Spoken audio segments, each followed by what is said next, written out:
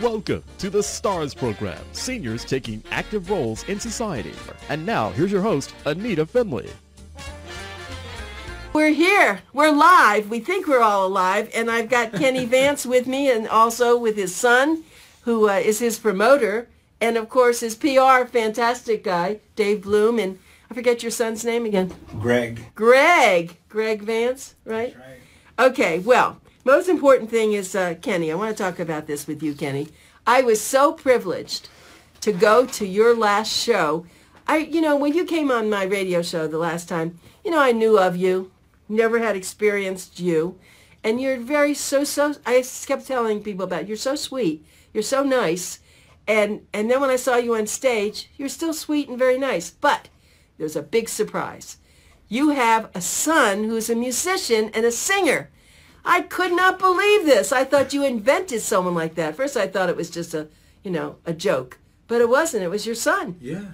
Okay, so now I'm going to let you talk, Kenny. So how did you get to have a son like that?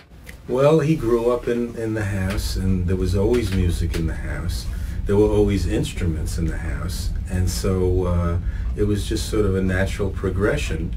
And then, many years have gone by at this point. I've been with the Planetones. I started it in 1978 for a movie called American Hot Wax, which was the Alan Freed story. That was the original Planetones. And then I restarted the group. We took a 15-year break, and then we came back in 1992. And so it's almost 30, it's a while. And there was one guy that was in the group for many years, and he left the group. And there was an opening in the group, and my son had started singing karaoke in Los Angeles. And he would go out, and he really wanted it, and he did it like a job. And every night he would go out and sing karaoke, to the point where he started to get good at it. He had a job, but this was his passion, and so he pursued that. And then I looked at him and I thought, man, the guy, he's good. He can sing. And I said, why don't we give it a try? Because there was his dream. And it's not so simple to sing harmony, to sing group harmony. You can have a great voice, but to sing in a blend with the other guys, that's the trick. And also, our idiom is an idiom that it's really difficult to teach young people. For example, I'm going back to New York next Thursday, and I'm working on a play, a Broadway show, which is called Looking for an Echo.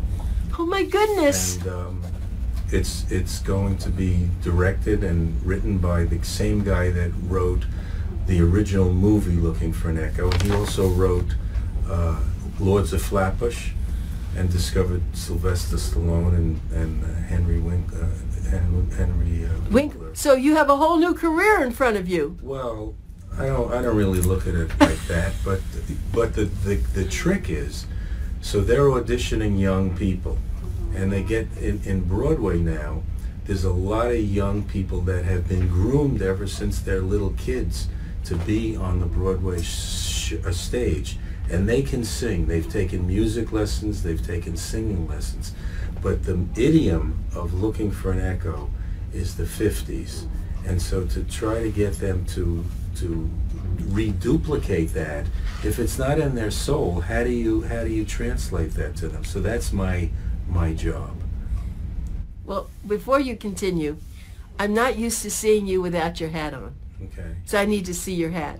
So you have this weird place you keep your hat. You don't keep it in your pants pocket. Can you see this? Yeah, and we have that now, right?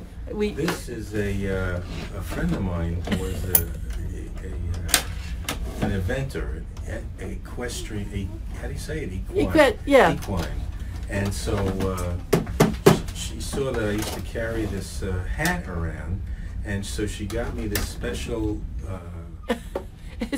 I go to the airport, and the TSA, they go, "What's in there?" They think it's a hydrogen bomb. Right, I know. But the truth of it is, it's your hat. It's a jockey's for a jockey's helmet. Ah. And so, you know, if you look carefully, it's got this little spot in there to cup the hat. Amazing. And, How did you get, for all these years, how did you keep your hat before this? Under your arm? Yeah, pretty much. You just carried it. You just carried it, or you put it on your head?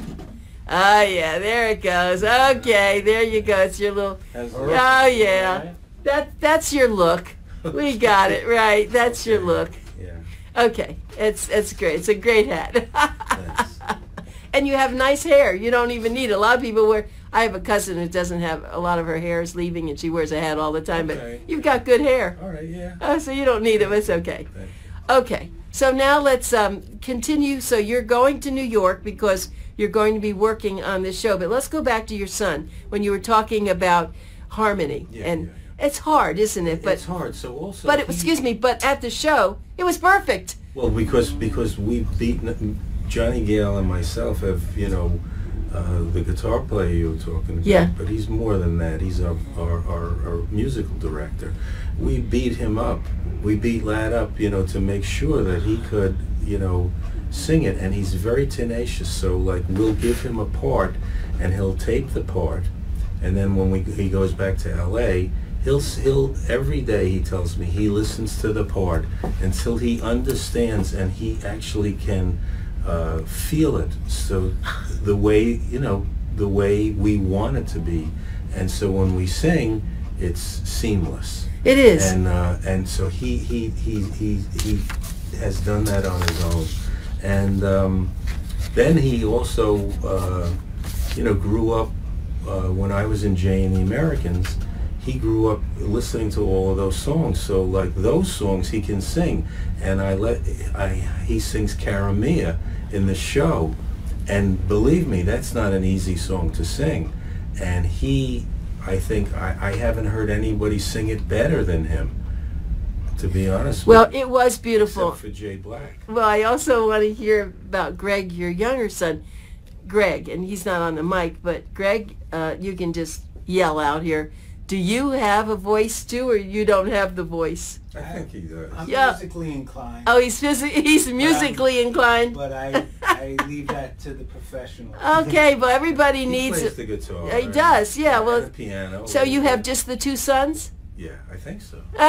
You think so? Okay, but you've done well though, and they've been around you enough, you know, Yeah. that they are very musical. So, okay, well, when do you think you'll be back here in Florida performing? Well, the show at the Parker Playhouse was our only show in Southern Florida? Florida. Oh, you're not going to come back soon? I don't think so. No kidding. It wasn't that great for you? I mean, you like to It be was everywhere great. else. No, it's just that we don't do it that much. You know, we're going to be in Philadelphia this weekend on the 14th. We're at the Keswick Theater. And then, let me think, we go out to Cerritos on the 19th, which is in Los Angeles. We play there on the 21st, I believe. Then we come back here. I fly back to here. Because you live here. I You live live in here in Boynton Boynton Beach. I Beach. know. I heard that. And then we drive across to, we play in Fort Myers on Thursday night. I see. At the Yeah, Barbara V. Mann Performing Arts Center. Yeah, they have a beautiful place Beautiful. there. Yeah. And then one of my favorite places is in Clearwater at the Ruth Eckerd Hall. Yes. So that's a show that we've been doing ever since in the 90s. We would go there. We weren't the head of the bill.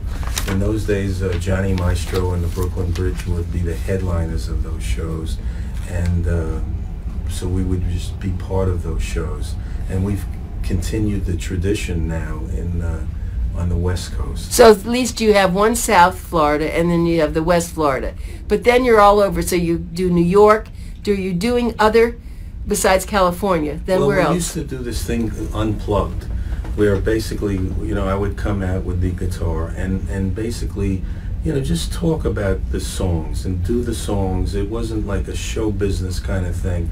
And I'm thinking there's some nice little theaters around here, and I'm thinking that I might want to do it there. Well, I'm very connected to the Wick Theater. I'm connected to a lot of the Okay, theaters. So okay. I'll work with your wonderful Dave Bloom and we'll figure out some stuff to Great. get. Yeah, I because might do that. yeah, you should do that because Yeah. they're always looking for extra people. As a matter of fact, I'll tell you, we've been working with Chris McDonald, who does Memories of Elvis. And he does that. He's probably the best Elvis I've ever met. In fact, they use him over there in, what's it called, where Elvis's home is? I forget, the Graceland. And he's the only one they let perform there on his birthday. He's fantastic. And he does, let's see, advertises with us probably twice a year. Because he lives here. Okay. And he does it, and he is incredible. He has a whole group and all. So, there's a lot going on here. I'm really very into all this. People kind of, I think Elvis, wound up being like, unfortunately, a caricature of himself. Yeah. But the early Elvis records are just spectacular. If you listen to those records with DJ Fontana on drums and Scotty Moore on guitar and Bill Black on bass, that trio was incredible on Sun Records, and Elvis just was a magical guy. In the 60s, he was very nervous about that comeback on TV that he had. He came with a black jacket. Yeah. He basically sat With Ed Sullivan, right? No, not with Ed Sullivan. He had a comeback where he sat on a stool and he got these original guys back, and they played, and that's a magical show. And you see Elvis as the brilliant talent that he was, and unfortunately, I think that he was misguided by Colonel Parker, and he put him in. He was a great actor. He could have been, James Dean or Marlon Brando, and he wound up, putting him in these bozo movies, and he probably could have been so much more as a professional actor or as a serious actor, but and then he gained all that weight and became the guy with the jumpsuit and the belts and all of that stuff, and it just but to see him in that show, his unplugged show, you see a special guy. Oh, we have some of your music being played here. Oh, this is the duet I did with Lad. Oh, I guess it's on loud enough. I guess on the radio it's being heard loud enough. But he just wanted to throw a little bit in there for that. Let me get back to Elvis on one thing. I saw him at the Olympia Theater. Since I lived in Miami, I grew up in Miami Beach. I saw him in the late 50s when he first performed there. And it was just incredible. The guys I mentioned are with the band. Well, and also, that's funny you should mention it because Chris McDonald did have that man that just died. He was on his show until he just died. DJ? Yes, he had him doing DJ that. Fontana, yeah, exactly. So, you're all like a fraternity. That's how I get the feeling. You know everybody, even though not real, close. But so this is your world. Do you dream this at night? Do you sleep and dream about all this? I mean, I've been doing this ever since I was 13 years old. When I heard this music on the radio, there was one disc jockey in New York that played this music, a guy named Alan Freed. He supposedly coined the term rock and roll, and he one day said that he was going to have the first ever rock and roll show at the Brooklyn Paramount Theater. And did he? And he did. And I'm sure, as a promoter, they never really thought, well, let's give it a try. It's going to cost us a lot of money to rent the theater. It's 10 days. We have Fats Domino, Chuck Berry, Jerry Lee Lewis, the Everly Brothers, Buddy Holly, the Heartbeats, the Harptones, the Penguins, and all of these, the Moonglows, all of these the Flamingos, all of these incredible groups. And he announced it on the show, on the radio, and then when I said I gotta go, and I took the train up Flatbush Avenue, and when I got out, in American Hot Wax, you sort of see what it was, and there were thousands and thousands of people there. Every kid in the city came, and we went in there, and the curtain went up, and Alan Freed was standing there, in front of a 25-piece orchestra, saxophone players laying on their backs playing, and we'd never seen anything like it, and we were transformed when we went home, and what it did was it gave kids their own world. Up until that time in the 50s, adults had their own world. And as kids, we were sort of not part of that. The music was music of adults. Jerry Vale. Frank Sinatra, you know, Rosemary Clooney, people right. like that. But now all of a sudden we had Fats Domino. We had Elvis Presley. We had Jerry Lee Lewis and Chuck Berry and Buddy Holly. And you know what? That music is the prototype for all music that came after it. If you listen to Buddy Holly now, nobody ever wrote a song better than him. The Beatles studied Buddy Holly. Really? And the Everly Brothers. The See? harmony of the Beatles is the harmony of the Everly Brothers. And the song structure, George Harrison, is the structure of Buddy Holly and Carl Perkins. As a matter of fact, when those guys went to England in the 50s, the Beatles and Keith Richards and Eric Clapton and all these people would go, and they would be on TV, and they would go and try to see how they fingered the guitar and how they held the guitar, and because you couldn't tape it, and you know, you didn't have the technology that you have now. If you want to see somebody on TV, just tape it, replay it, and you study what they do. But they couldn't believe the Everly Brothers and the strum of I don't know if it was Don or Phil. One of those guys had just a fantastic, right hand strum on the guitar, and George Harrison, picked up on that. And you hear the influences, the American influences on them. And then what they did, they had a lot of blues records there that came out of Chicago, because those records never made it to New York, but they made it to England.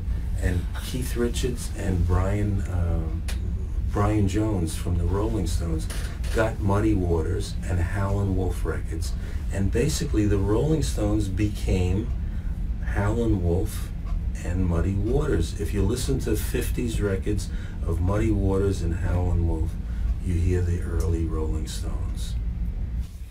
Okay, so now, who influenced you? Here you're this 13-year-old kid, Yeah. You go and you hear this, you see it, you had friends. I mean, what made you say, hey, maybe I can do that? I heard about your guitar downstairs in the, in your mom's, basement, but Yeah. but the singing, how did you, Well, when I went to those shows, I did see Chuck Berry and Jerry Lee Lewis and people like that, but there was a group called the Heartbeats. And there was a guy, a good name. I didn't know who they were, the names of them until, many years later. And there was a guy in the Heartbeats, the lead singer was a prolific songwriter and also was the lead singer. And his name was James Shepard. And he had there was something about the way he sang that I always loved. And over the years, I've recorded a bunch of his songs. As a matter of fact, on the new CD, there's a song called "Daddy's Home" that he had. I remember Daddy's Home. Yeah, that he had a big hit with, and You want to sing some? Why don't we do a little bit of Daddy's Home? I love that.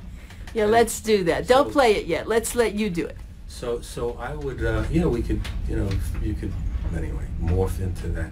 But he just touched me, and I loved imitating him. And I would take his records, and he did "You're 1,000 Miles Away," "Crazy for You," "Our Anniversary," "Daddy's Home," and just he's got a tremendous body of work. Of course, nobody knows who he is, and he passed away a long time ago. But you did, and that's important. Yeah. He lives in you in some way. But wait, I have to ask you this. All right, so now you want to sing. Where do you sing? With your friends, with your mother, at bar mitzvahs? Who are you singing for when you're first starting? Well, I didn't have an audience. I would go down in my mother's basement. Right. She had a phonograph thing, and I would go out. In those days, you know, if you wanted to buy a 45, you went into a store that was the size of a closet, and they had these racks, and you would pull out a 45, and I would take it home. It was like a treasure, and I would take it home, and I didn't realize you had to buy an adapter, and so I had to center it, and a lot of times it was warped, and then finally I got an adapter that you put in the middle of the 45 and that you could play, and I would just play these records over and over and over and over again, and I discovered not only could I sing the lead, but I could sing the high part, and I could sing the bass part. So okay, but wait, I have to really pursue this. So now your mother's upstairs cooking, doing what she's doing, the family, yeah. and you're downstairs singing. And is she saying, what are you doing? You know, why don't you go out and get a job, or why don't you do something, right? I mean, what was life like while you're first getting into this? Well, I don't think they really thought much of it. You know, I would just go down there and listen to the records. And but as time went by, I met a couple of people in the neighborhood. Now, I was 15 years old now. I was 13 at first when I got the records, and when I heard Alan Freed and when I went to the show. Now I'm 15, and I could sing, and I met some kids in the neighborhood, and I started to go over to their house, and we started, there was a girl, Sidel Sherman, she could play the piano. You remember her name, I love this. Yes, I do. And we sang, and there was a guy in the neighborhood that in those days, he was like they had vending machines. And so part of the vending machine world became jukeboxes. Wow. So he had jukeboxes. So these, since RCA and Columbia and Decca and all of these record companies, the major record companies didn't understand rock and roll. So very small fly-by-night companies would open up, because for a couple of $100 you could make a record that could conceivably sell 1 million copies. So they realized that they wanted to get their records, these little small line companies, so they realized that they wanted to get their records on the jukeboxes. So they would pay this guy off, and he would put their records on a jukebox. So you'd go into a diner and put a quarter in, and you'd hear the records. So now they wanted to get him involved with the record company. So, you know, unsavory characters, and he wound up being part of these little record companies, and he lived in my neighborhood, and we sang for him, and he brought us into Manhattan, and we wound up in the Ed Sullivan Theater building, which is where the Late Night with David Letterman was. It's 1697 Broadway. It's on 54th and Broadway. It's there. And we would go in the building, and there were these little record companies in there. And we walked in, and the guy who was his partner was a guy named George David Weiss, who wrote What a Wonderful World for Louis Armstrong, and he wrote Can't Help Falling in Love for Elvis Presley. He was a professional writer, but he wanted to make doo-wop records, and he had he had a different name. He used a different name because he didn't want to, you know, like doo-wop records in those days were sort of like the illegitimate son of rock and roll, of music, of the professional music world, and they didn't realize in 1956 that here we are, you know, 60, 70 years later, and it's still going strong. How did the word doo-wop come? I meant to ask you that. It wasn't used in the beginning. I think in the 70s there were some, you know, there were guys who were still holding on to this because they loved it, and they had record radio shows, and doo-wop, doo-wop, doo-wop, that kind of thing was, they didn't have any money, so the background guys were imitating what horns would play. Wop. Oh my gosh. Wop. What a great story. And so, you know, it wound up on these records. And then they thought, oh, it's doo-wop. That's a great story. You know, you are like an we don't even have encyclopedias anymore, but you're like the encyclopedia of music. It's amazing. We have probably less than 5 minutes, so let's get you to sing. You got to do something on your guitar before we lose it. You're my love, you're my angel, you're the girl of my dreams. I'd like to thank you for waiting patiently. Daddy's home, Daddy's home to stay.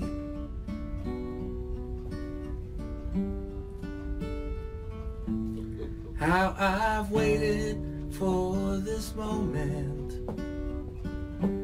to be by your side. Your best friend wrote and told me you had teardrops in your eyes. Daddy's home,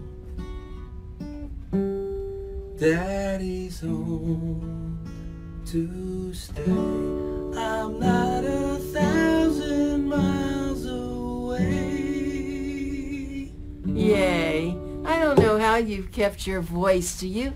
You know, we have so much to say. We never have enough time. We're going to have to do some podcasts on this stuff because you're a natural for this. Greg, yes, would you like to have a comment? Oh, no, he can hold it. It's his friend. It's his buddy. You know, it's his girlfriend, whatever he has. It's very wonderful. But there's so many questions I have, and I don't like to interrupt you. And No, it's great because the questions that you ask are they get into the they open me up and they get me thinking about the reasons behind why I did certain things. So it's a pleasure, really. I enjoy interacting with you. Thank you. Well, I'm enjoying this so much, and I know our listeners are. This is such a treasure, and I'm thrilled that you took the time, to come here and do this for us, and I look forward to a lot more, hopefully working with you in some other capacity. Sure, but it is really an honor, and now, especially since I've seen your show. I mean, I kind of fell in love with you when you were here the other time and just saw what you do, but after seeing the way, whatever you said, yes, you have created something. I watched those people. Damn them, wouldn't sit down. I couldn't see you. But it was thrilling. And then to see the mob, I was just going to go, I figured you'd be sitting at a table. I couldn't get near you with the people.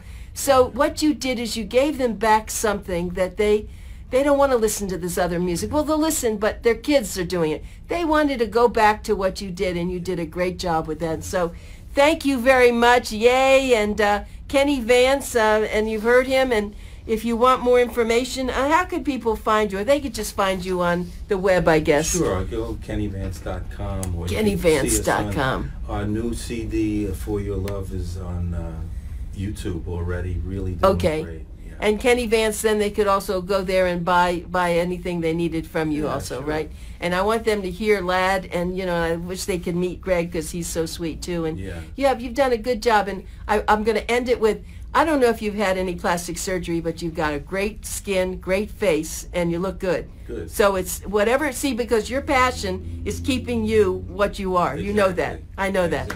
Okay, everybody. We'll be back next Saturday. Be well. Don't get any of the viruses, please. Just hide under the bed. Bye.